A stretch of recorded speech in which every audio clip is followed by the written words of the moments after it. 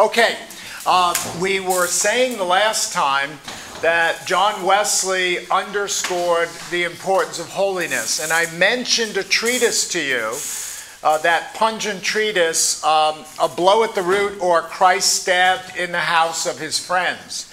Now, I actually want to read to you the four maxims, the four basic teachings of this little treatise, and you can see how pungent they are, and almost like a splash of cold water in the face, you know, shaking you up.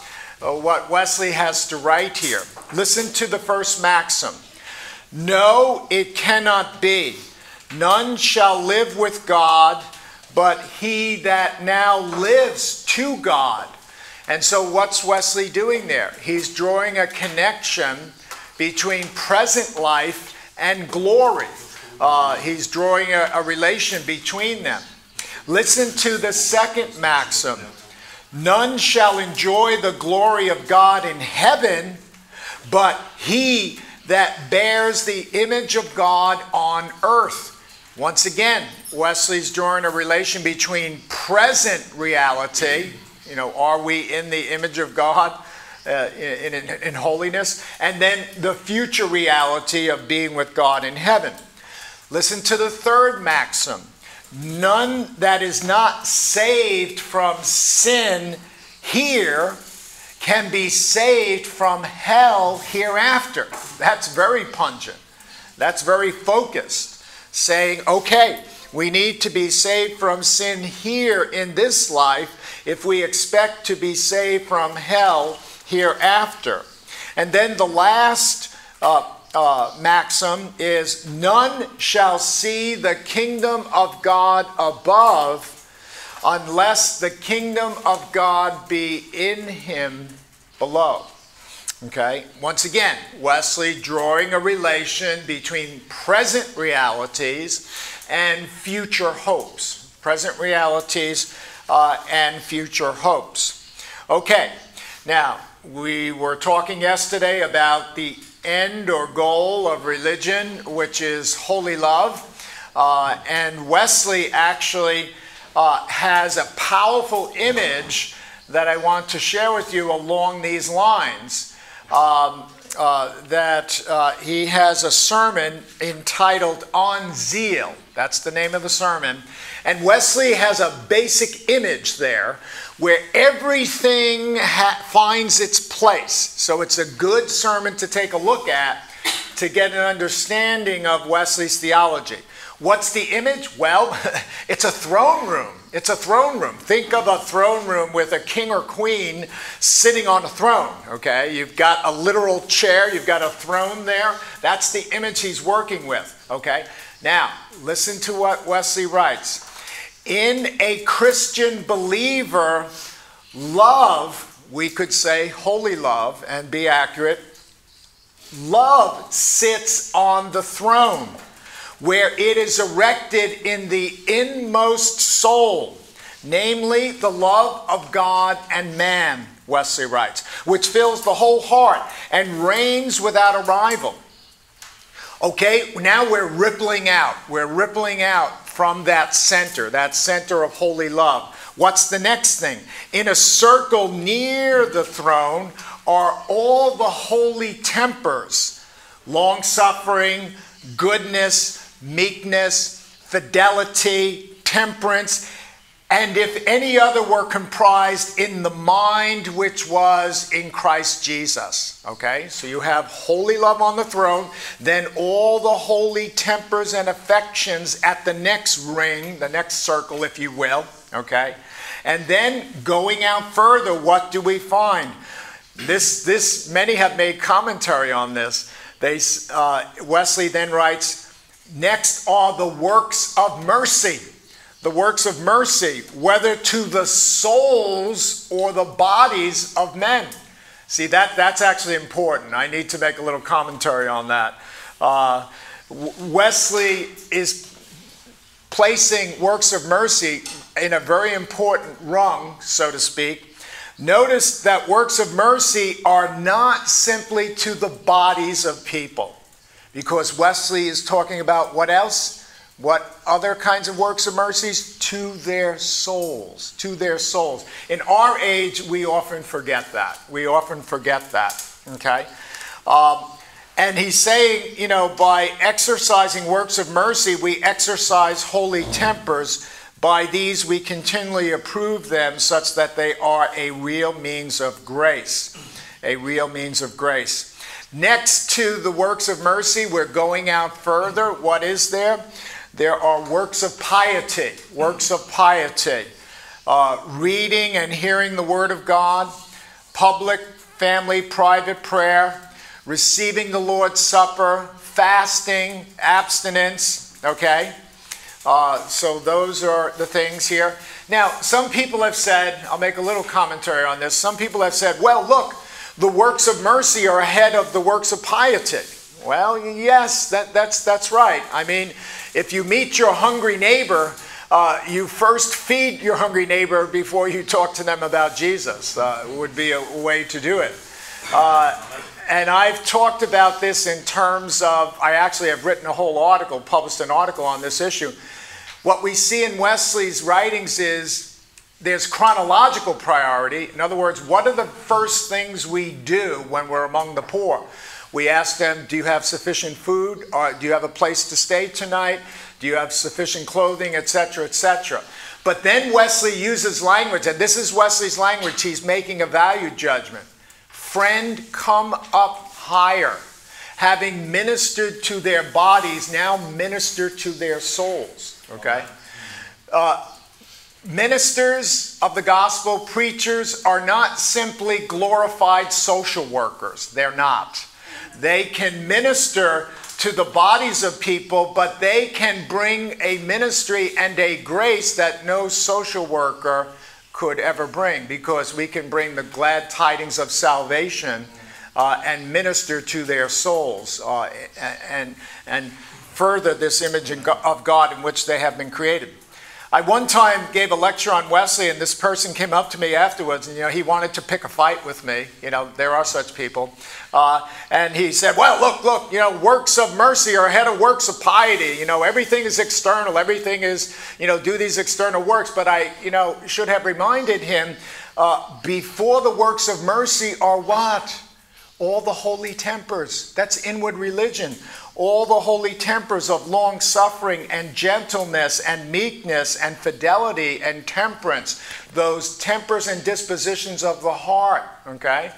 Yeah, he wouldn't like that because that's emphasizing inward religion, that we must be transformed within. It's not simply external action or works. We must be transformed within, and we must invite those among whom we work to enter in. Then this must come as a surprise to you, and some people don't like this either. Rippling out at the next level is the church. The church, we don't get to the church until we're at this further ring, because what Wesley is putting at the center, if you've noticed it, is the human heart. Because love sits on the throne. Holy love sits on the throne. Where does holy love sit on the throne? It sits on the throne in your heart, in your inward being, okay? And then rippling out from that are all the holy tempers and affections. And then there are the works of mercy. Yes, we're interested in works of mercy, serving the poor, feeding the poor, doing all of these things. Yes, but everything in its proper place. But notice their source. They come out of this transformed life, this transformed heart in which holy love is on the throne at the innermost, deepest recesses of our being. So this is a powerful sermon. There's an important image here in terms of love. So love is the goal. Holy love is the goal. It's the telos. It's what we should be in and aiming at in all that we do. Wesley writes, faith reestablishes the law of love. Faith is the handmaiden of love, Wesley writes. Faith works by love. Faith active in love. And faith must be manifested in all manner of good works. Okay? In all manner of good works. Okay, now what I'm going to do for the sake of time, I am going to summarize and give you a snapshot on the sort of second half of Wesley's theology. And I've written some things up on the board which should help us to do that. And here's what I want to suggest. We have gone through this left-hand column very carefully. We've gone through it very carefully and great detail. We talked about the role of the moral law. We talked about the issue of repentance. And by the way, FMFR means fruits meet for repentance. Remember we talked about that? Fruits meet for repentance, or fruits suitable for repentance. That's what that means here. So repentance and fruits meet for repentance. We talked about faith, justifying faith. And then we talked about assurance. Now, what I want you to see, that in Wesley's practical theology has two foci, not one, but two. So what are the foci? What's the first focus of Wesley's theology? Well, it's justification. And, we could write here, of course, and regeneration. Because with justification, regeneration will always be in place. That's the first focus of Wesley's order of salvation. Okay? What's the second focus of Wesley's order of salvation? Well, it's entire sanctification. This focus deals with, and I hope you remember the very first things I said in the course, this first focus deals with the issue of actual sins, plural. The sins we commit, right? The forgiveness of sins, whether we commit them inwardly, outwardly, sins in thought, word, and deed, sins of omission, commission. This, on the other hand, entire sanctification will be dealing with sin singular, inbred sin, the carnal nature, original sin, okay? And then the cleansing of that, Now, what I want you to see, there will be a second work of grace. And Wesley uses that language, second work of grace. I note that in my book. He uses the second work of grace. And why must there be a second work of grace? Because the problem of sin is twofold. There are actual sins that we commit, okay? But then there is the corruption of the carnal nature that remains even in a child of God. Do you know how many Christian traditions are not attentive to that? It's almost like spiritual quackery. It's almost like a doctor who doesn't understand disease, because part of the challenge of serious Christian discipleship is that you must live and walk in faith having a corrupted nature that still remains. The carnal nature still remains. Do we talk about this in the church?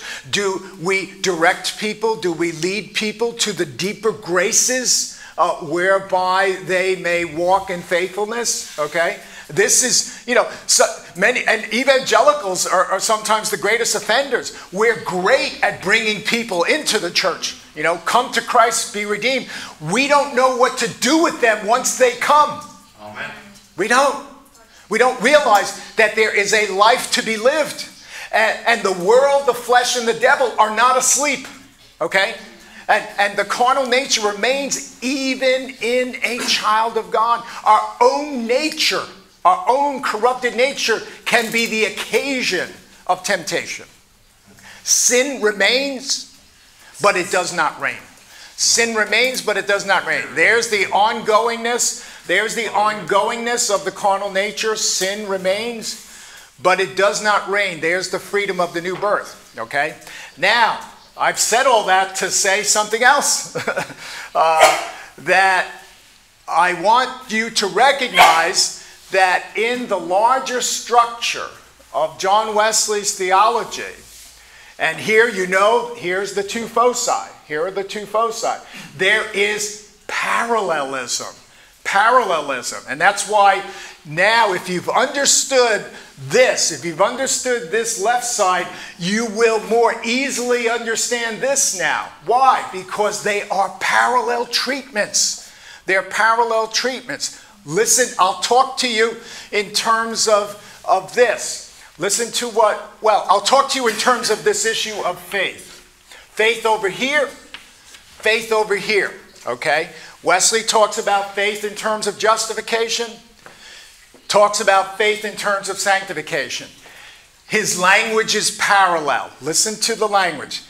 Exactly as we are justified by faith, so are we sanctified by faith. Faith is the condition and the only condition of sanctification, exactly as it is of justification. That's an exact quote from John Wesley.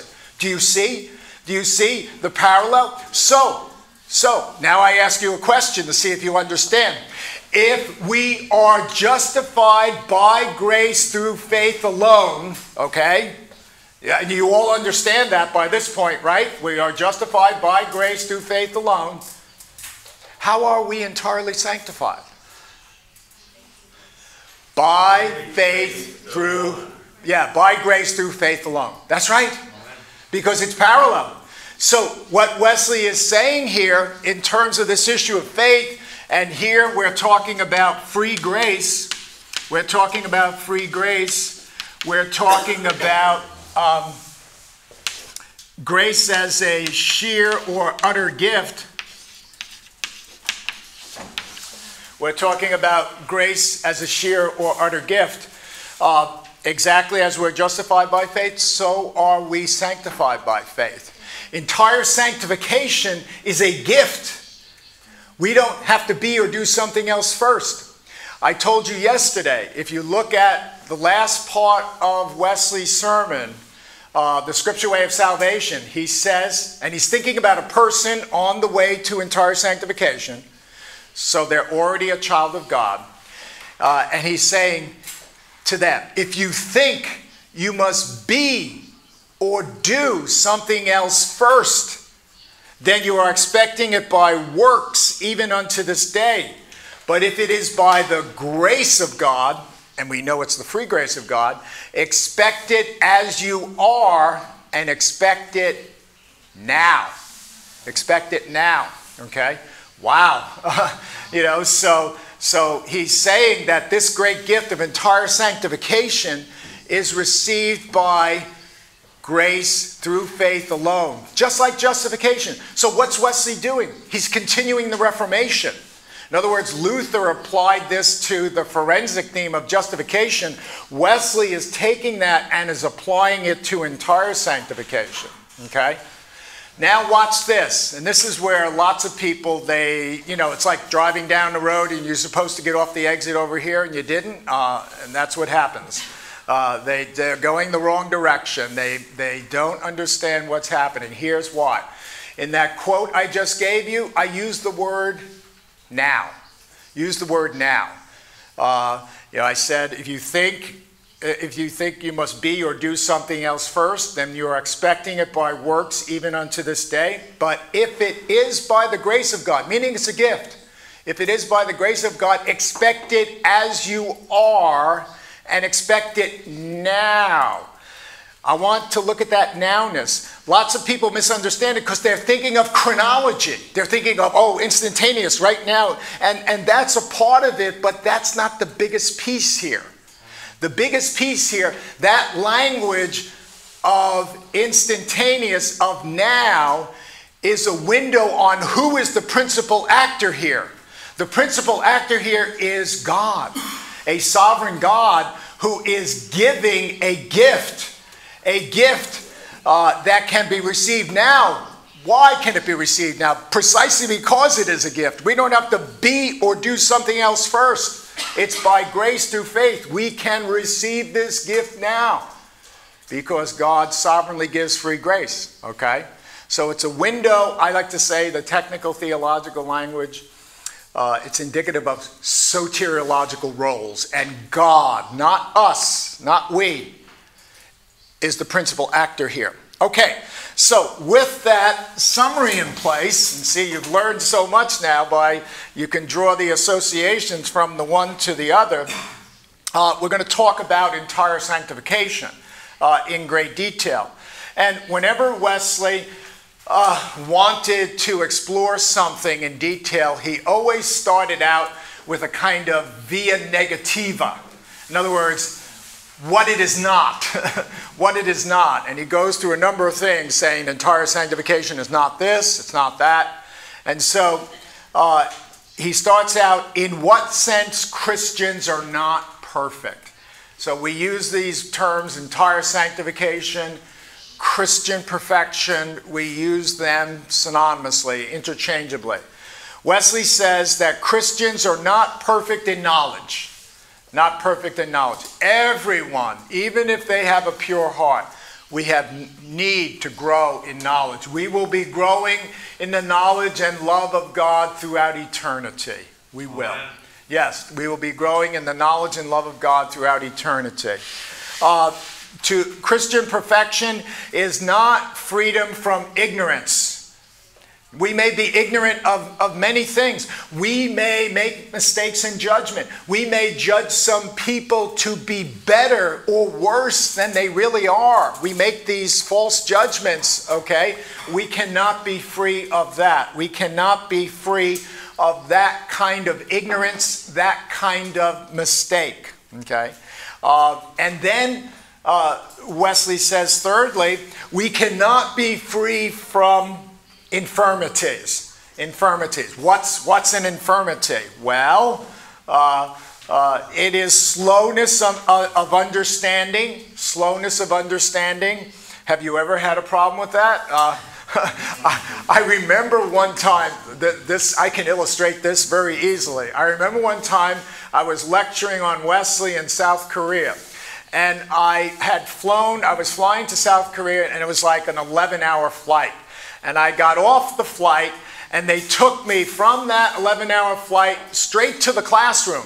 And I was to lecture for like an hour and a half. And I was so tired, I was so slow of understanding that when people asked me questions, I had to write down what they were asking me because I couldn't remember.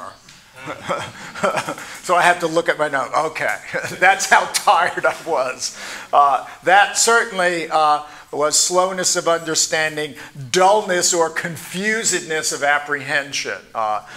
We are embodied souls. The body can drag down the soul. We can be dog-tired, not thinking very clearly. I've been there. I've done that for sure. And so Wesley talks also under this head about infirmity, incoherency of thought, heaviness of imagination. I think in our context today, we could talk about a number of, body, soul, brain, soul interfaces where we're not going to be free of that. We're not going to be free of that. Then fourthly, those who are pure in heart are not free from temptation. Now, occasionally, I have a student ask the question, well, if their heart is pure, if they have no carnal nature, how can they be tempted? And then I say to them, was Jesus Christ ever tempted? Was Jesus Christ pure in heart? The pure in heart can be tempted. Because all you need for temptation is a person with freedom, that is the freedom to do otherwise, knowledge of the will of God, okay? Knowledge of the will of God. So you need a person, a moral agent, a context of freedom, and the known will of God. You have all the ingredients for temptation. You have all the ingredients of temptation, okay? And I'll say in terms of Jesus, we need to take that issue very carefully because Jesus Christ was a true human being.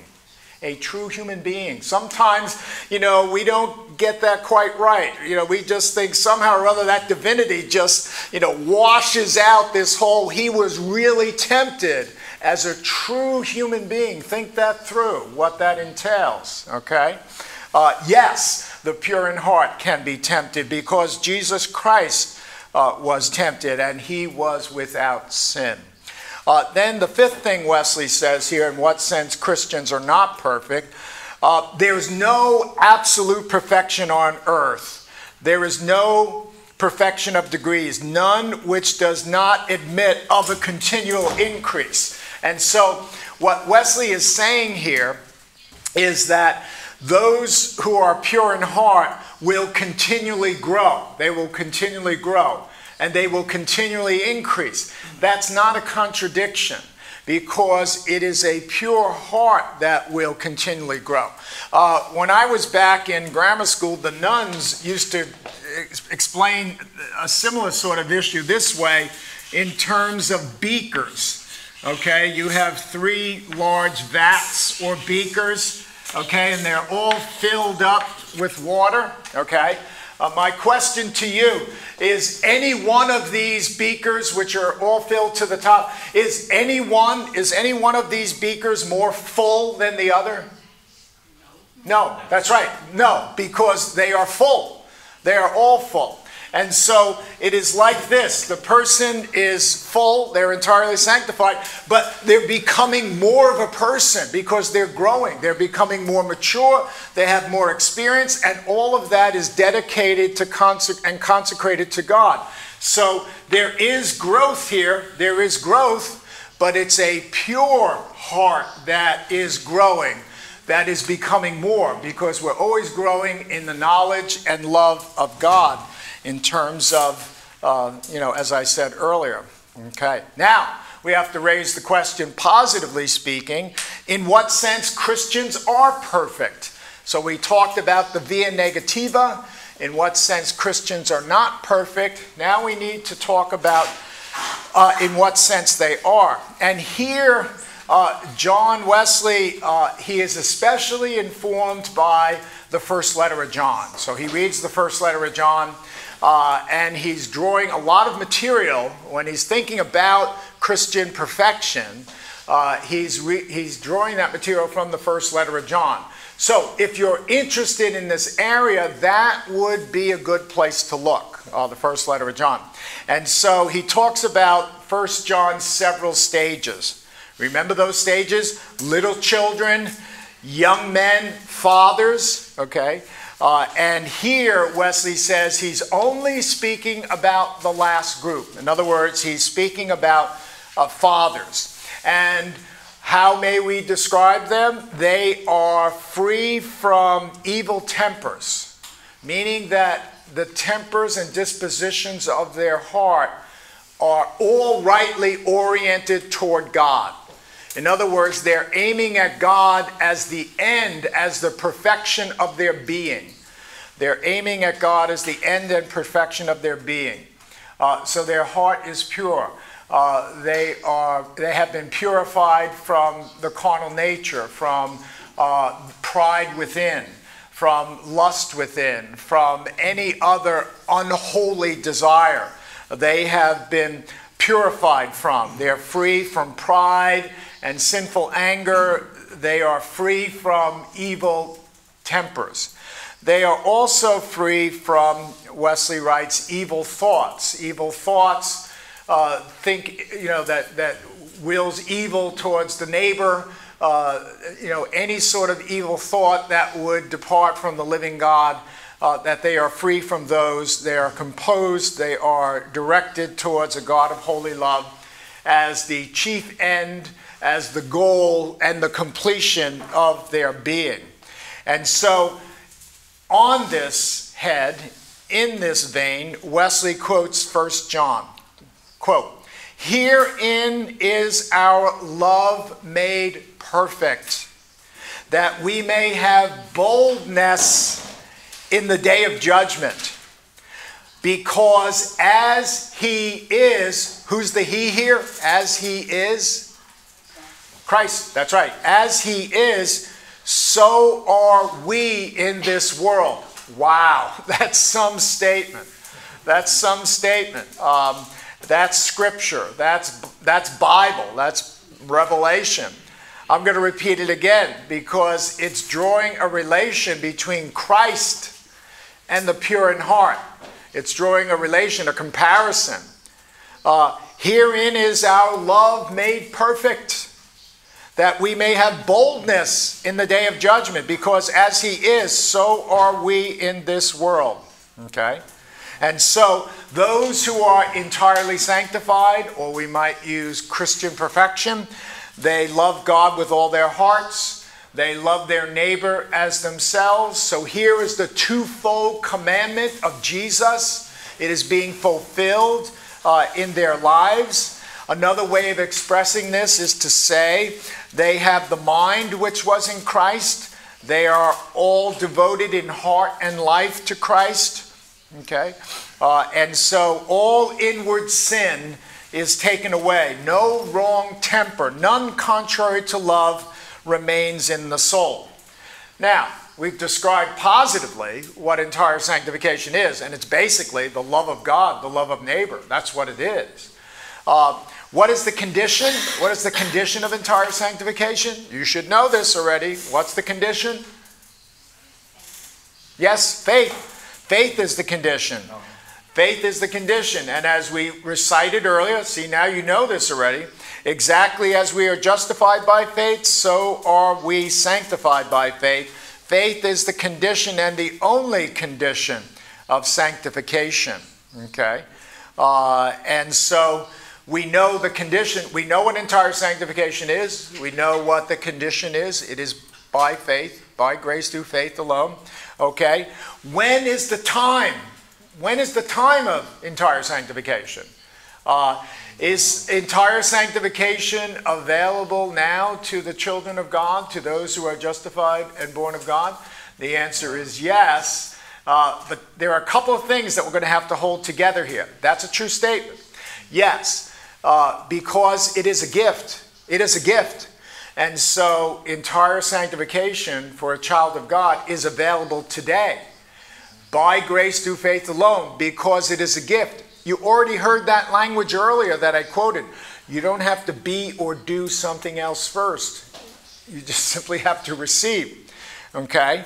But the Methodist Conference also noted, and this is what some people following Wesley, some of the Methodists following Wesley missed. They missed this. That for most people, they will not be entirely sanctified until when? Just prior to death. Just prior to death. So Wesley is holding up both of those things simultaneously. So you got to hold them both together. Yes, the grace is available today. Yes, a child of God can enter in today because it is a gift. It's a thing of free grace. But for most people, they will not enter, most Christians will not enter until just prior to death. What's the problem? I've thought about this a lot, actually. I've thought about this a lot. In Wesley's Scripture Way of Salvation, this is what he writes in terms of entire sanctification. You may expect it as you are, and if as you are, then expect it now. But the Methodist Conference, the First Methodist Conference, said that for most it will not occur till near death. Okay? So what's going on here? Well, express it this way. What bars the way? What is the principal impediment so often to growth spiritually? Fear. Fear bars the way. Fear bars the way. And it may be, and this is me now speaking, this is not Wesley. I'm thinking why? Why is that? This reality. For most people, it's not till just prior to death. Look at what entire sanctification is. It's loving God with all our heart, all our mind, all our soul, all our strength. It looks like we are becoming a zero. That God is all in all. It looks like we are becoming nothing. What does that look like? The nothingness, the zero. It looks like death. It looks like death. And I think it is this ongoing fear in some sense. Not fear of condemnation, because a child of God, that's past. And Wesley was past that. And Wesley addressed this issue specifically. He says, I do not fear hell, but he talked about another kind of fear, the fear of annihilation. Annihilation, in other words, death and nothingness. Death and nothingness. And so I'm thinking here, and this is me now, I'm speculating, I think for many that fear may bar the way in some sense, and that we become more ready to receive this deepest gift of grace, where God is all in all, whereby we, fill in your name, love God with all the heart, all the mind, all the self. Where are we left in that? It's like a void. It seems like a nothingness. In other words, it's not because people don't understand what entire sanctification entails that it is so delayed. It's because they do understand what's involved here that it becomes so delayed. Okay, now some may think, well, entire sanctification, that's just a Methodist doctrine. That's just, a Wesleyan doctrine. That's not for the Eastern Orthodox. That's not for the Russian Orthodox. That's not for Roman Catholics. That's not for Lutherans. That's not for Presbyterians. Actually, it is for everyone, and I think I can convince you of that very easily. Here's why. Because I ask you the basic question. In heaven now, is there sin? Is there sin in heaven? No. There is no sin in heaven, because if there were sin, it wouldn't be heaven, okay? So there's no sin in heaven. So the entire church agrees. Everyone agrees. We all agree. There's no sin in heaven, okay? So the question then becomes, when is the sin problem dealt with? Okay, now we have the differences. Roman Catholics say the sin problem, the carnal nature, is dealt with after death in purgatory. In purgatory, your soul is cleansed, and then you are prepared to see God face to face. Okay. Some Lutherans teach that death itself, in other words, dying, death itself is the sanctifier and cleanses the carnal nature. Wesley rejected that answer because he said, how can that which is going to be judged by God, sin, death, and hell, how can that which is going to be judged by God, because death will be judged by God, how can that bring about holiness? It can't. And so Wesley rejects that answer. And I love this answer of John Wesley because why? It glorifies Jesus Christ. It says that the grace of our Lord and Savior Jesus Christ is sufficient. Sufficient for all our need as sinners, in need of a God of holy love. First, in terms of actual sins, the kinds we commit, in other words, the freedom from that, and freedom from its guilt and its power. And then secondly, freedom from its being, even the carnal nature, okay? And so entire sanctification then, Wesley is arguing, can happen in this life. Indeed, it must happen in this life in Wesley's theology, because the grace of Jesus Christ is sufficient. It is sufficient for the entire need of the sinner, okay? So if you have trouble with this doctrine, remember, there is no sin in heaven.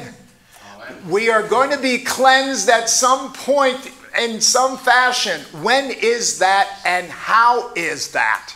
This is not the particular doctrine of the Methodists. This is the doctrine that belongs to the universal church, a church that is ever focused on a God of holy love, in which we, created in that holy and precious image, will be renewed and restored before we see God face to face. Okay, let's take some questions. Yes? I have a question about faith. Yes.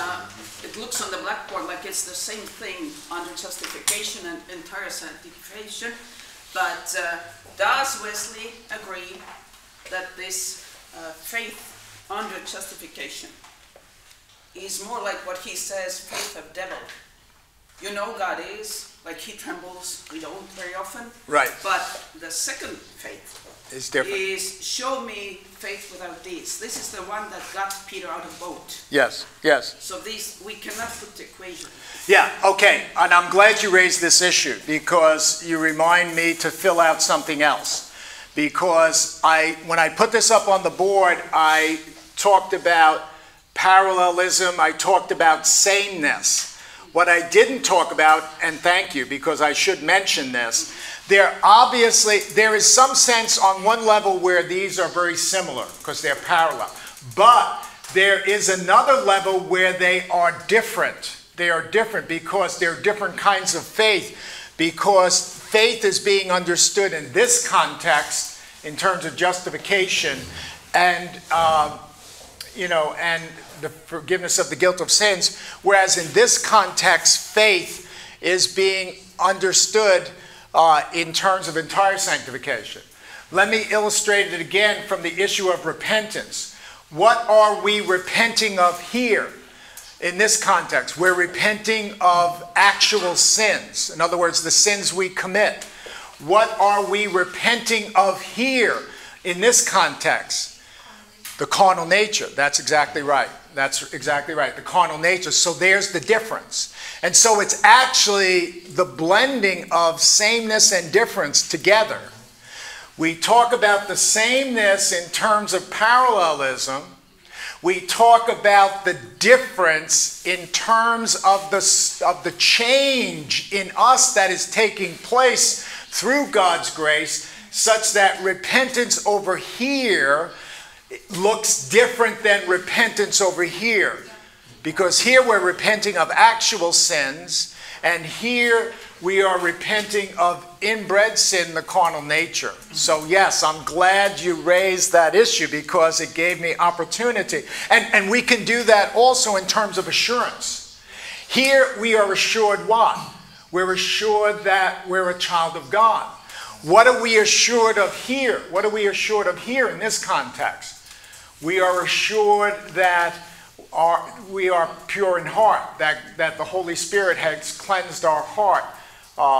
So though on one level the two assurances are the same, they're similar, they're parallel, but in another sense they're different because the nature of the assurance is different in each context. Okay? You got that? See, now you can think deeply about Wesley's theology. Let me make this recommendation, and I think this is a good recommendation for the exam. See, now I got your attention again. Okay. Look at the sermon, if you're able to read it, The Scripture Way of Salvation. Because in that sermon, The Scripture Way of Salvation, which is in John Wesley's 52 Standard Sermons, it should be in other versions of translation. He is going to lay this out. He's going to lay out the parallelism. Oh yeah, it's definitely in that book. Yeah, it's in the new book of Estonian sermons. It's there. Read that. That is going to be very helpful because it's a summary. It's a summary of Wesley's theology. It's a summary of the Ordo Salutis. And you'll see the parallelism and you'll see the difference there. Okay, you had your hand up? Ну, у меня два коротких вопроса, и тоже, чтобы времени не занимать, долго, коротко ответить. Вот первый вопрос хотел уточнить, что момент рождения свыше это на первом этапе происходит, то, что вот на доске.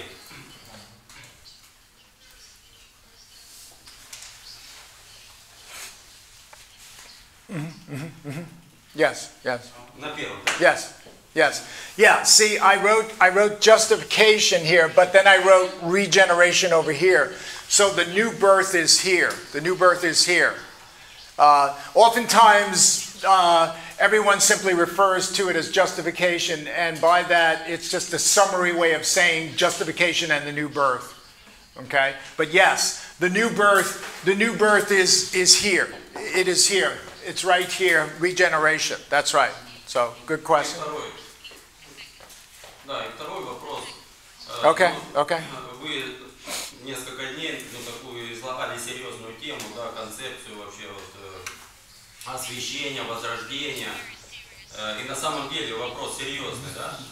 Ну а как вот на практике работает, ну или в вашем опыте, как вот работает эта теология на практике? У вас там, например, в Америке. Вот сколько людей таких, которые вот реально святые, где уже, например, вот грех вообще он не проявляется, о чем вот вы свидетельствовали на примере Джона Уэсли.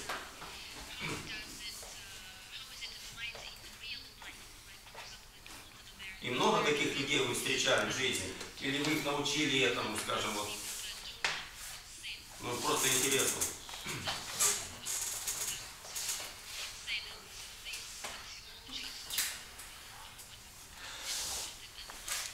Not only can I say that, not only can I say that I know people who live a daily walk of the consciousness of the grace of God and who don't break faith with God during the day. I live in the presence of some people who are like that. Not all Christians, but some. I have also lived in the presence of someone who had a pure heart. I talked about Arthur Albrecht before. He was the man who mentored me when I was a young man of 22 years old. I believe he had a pure heart. He loved God with all his heart, all his mind, all his soul, all his strength. You hear the promises. You hear the promises and of the gospel. And this is clearly in Scripture. We've already talked about that in Romans 6, 8, first letter of John, elsewhere. These are precious promises.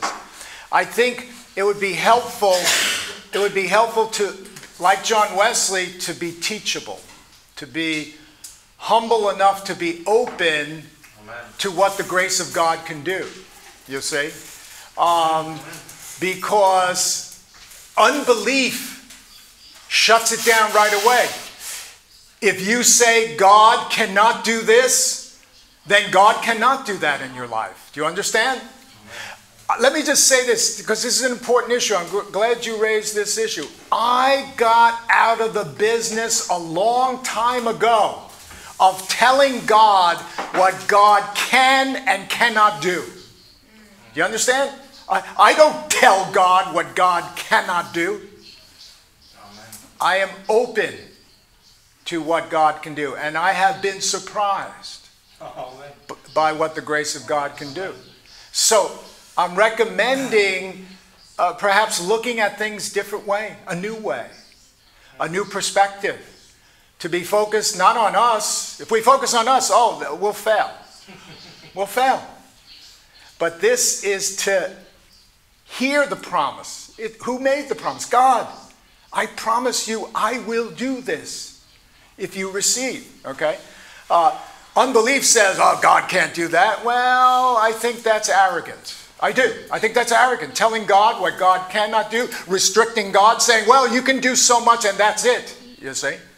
And so, maybe by means of this course, maybe by means of reading the sermons of John Wesley, you are being introduced to something new. That's good. I didn't know this when I was 22 years old. I wasn't taught this. I was shaken up. And I was condemned. I read Wesley's sermons. I said, man, this condemns me. I'm a sinner. But I wasn't sad. I remember when I was 20. I wasn't sad because I didn't see just condemnation. I saw the promise. I saw the promise that Christ could deliver. And then I eventually believed, and he did deliver. Okay? Now, let me tell you something else. Just one other thing before you come back at me. I know of a woman, a divinity school student. She read the same sermons I read. She experienced the condemnation I experienced when I read them. She said, I'm done. I'm done with them. because they condemn me. I don't want that. I put that out of my life. I'm not going to look at that. And she never looked at Wesley's sermons again. So those are two different reactions. We both read them and saw condemnation. We both knew we were condemned. One was sad and turned away. The other was happy and entered in. You see? Okay, you have a follow-up, I see? Да, у меня последний вопрос, и больше не буду задавать. Okay. Other questions, comments? Other questions, comments? У меня вопрос еще такой вот отношение Святого Духа, ну, в контексте совершенства вот этой последней стадии, да? Вот на ваш взгляд вообще, какой процент работы Святого Духа вот в этом уже полном совершенстве? Ну и его роль, вот как бы скажите, пожалуйста. Помимо веры.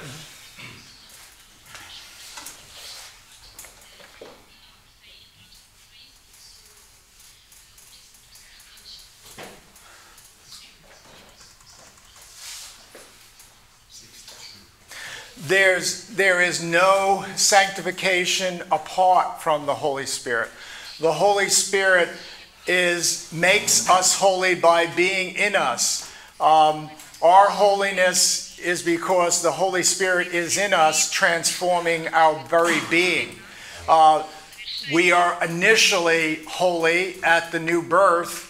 We are progressively increasing in sanctification by degree over the course of the Christian life. And then finally, we are entirely sanctified by the Holy Spirit. The Holy Spirit is the one who cleanses our heart. This is important to realize, that holiness is not a human possibility. It is a divine gift. It is a thing of supernatural grace, if you will. We cannot make ourselves holy. We could try all what we do. It won't work. We can only become holy by the presence of God in our souls, in our lives, the Holy Spirit in our heart. Okay? So the Holy Spirit is intimately involved with holiness. There's no holiness without the Holy Spirit. And that's another way of saying you cannot be a Christian without the Holy Spirit in your life. You cannot. You cannot be a Christian. In other words, Christianity is not simply correct teaching, like a philosophy. Oh, I believe these things. You know, I got the right things in terms of this. I'm believing all the correct things. No. The Christian faith is a life. It's God tabernacling in our hearts. We in the Spirit in us. It's a life to be lived. It's an invitation to know God, the knowledge and love of God, and to live in a new way, to live in the presence of God. Okay, other questions? Do you have a question? Because I know I felt bad yesterday. I sort of left you hanging there. No, don't feel sorry. This is just a comment maybe. Yes. Because yesterday we were talking about these deeds. My question was about the deeds and salvation, what person does, what not. So I just got this impression, and I want to know what you think about that. That these deeds before salvation sounds like discipleship. The what? Works before the person gets salvation. Before before they're justified and born of God? No. Coming back to the yesterday's topic, because my question is from yesterday. Yes. Okay.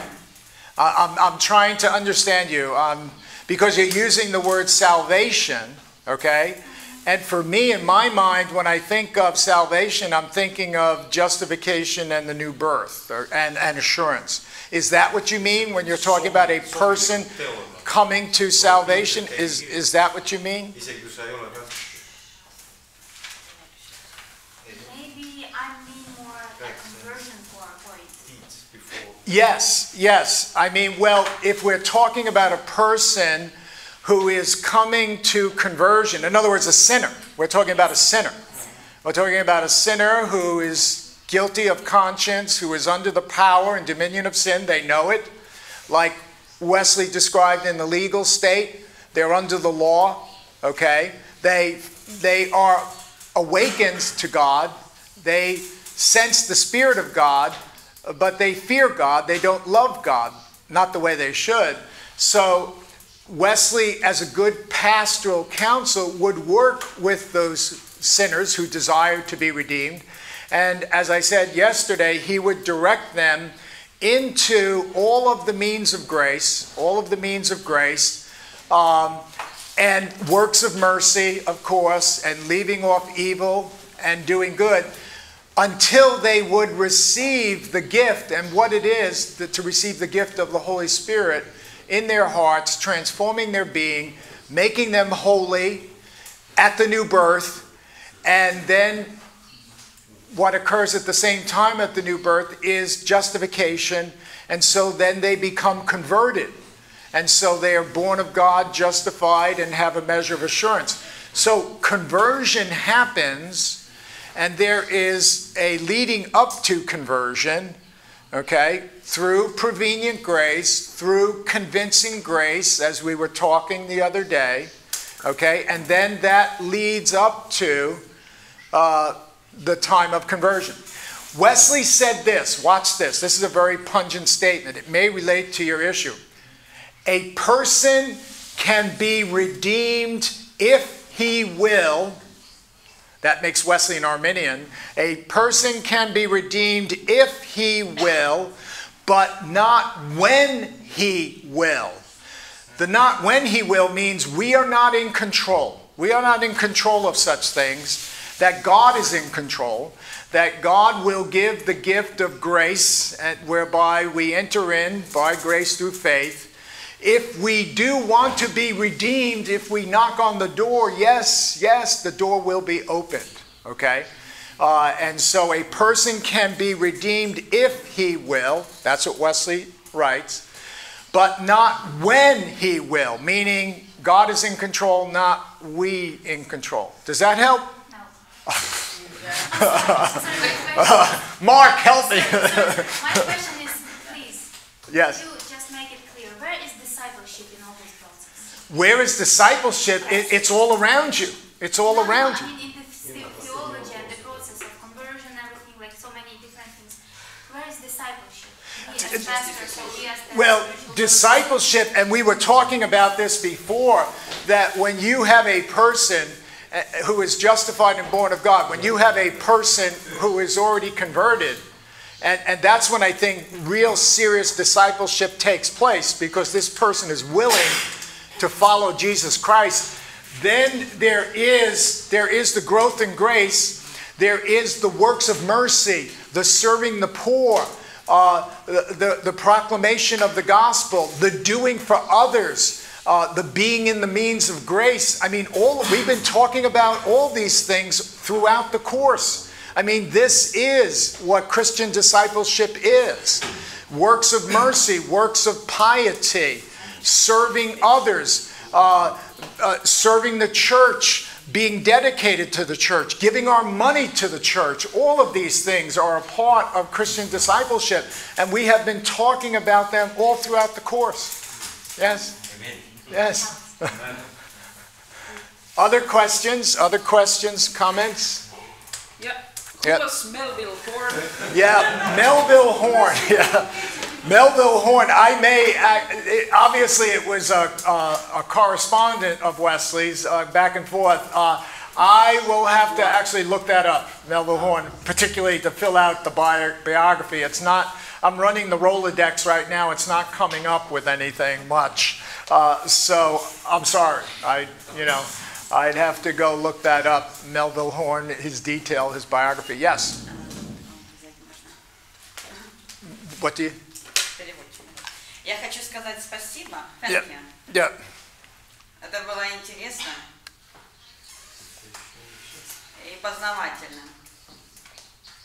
Что бы вы пожелали сегодня студентам и вообще христианскому миру, чтобы жить в этом свете?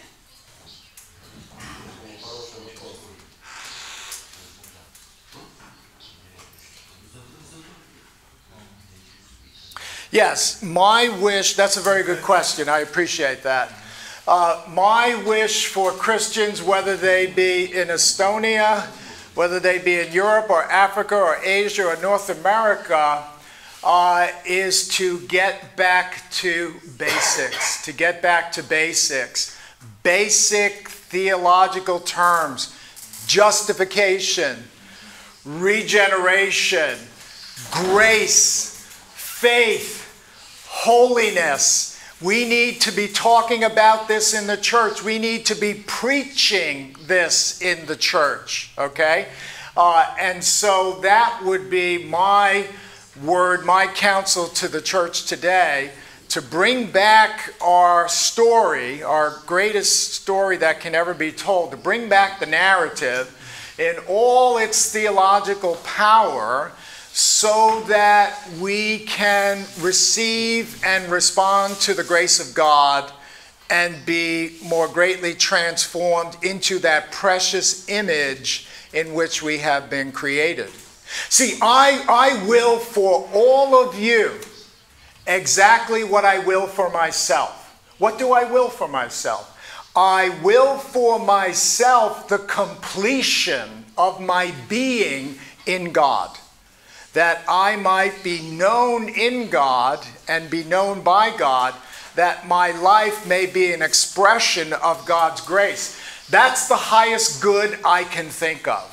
And that's exactly what I will for you, because that is the highest good that I could will for you, that you would find your own lives completed and perfected, caught up in a telos of the knowledge and love of God. There's nothing higher than that. So, very good question. I like that question. Thank you so much.